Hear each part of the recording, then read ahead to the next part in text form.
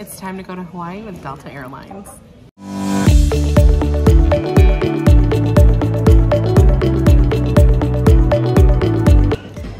Hey everybody, thank you so much for watching, and don't forget to subscribe, like over here on social media.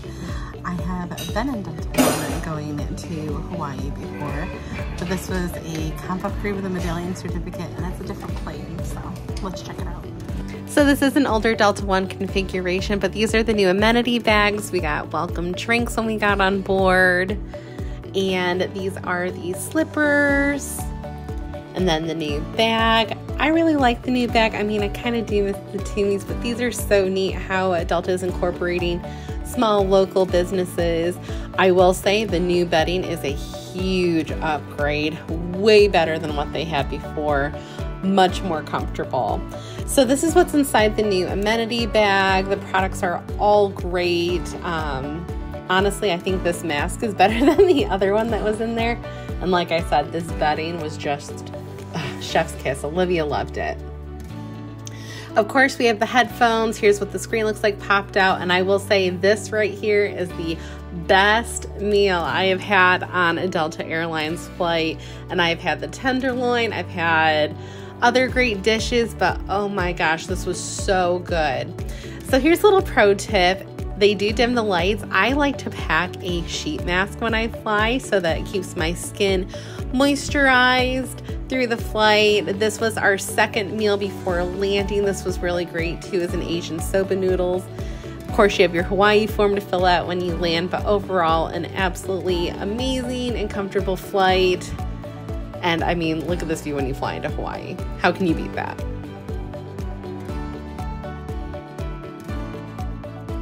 Well, that was a pretty long flight, wasn't it? Yes, can you tell? So pretty long flight, overall super smooth. I gotta say, it was probably some of the best food I've had in Delta One. And service. And service was phenomenal, so hats off to that. I mean, it's an older product, and as you guys saw, oh, we got a little thank you card for your dear family. Aww. But overall, great flight. I mean, it's an older model, but I do think what's nice about this particular model of plane is how the single seats on the side were all facing the same way, so you didn't have to go ahead and look and see what configuration works. I actually liked the single configuration, but Olivia and I had a good time in the middle.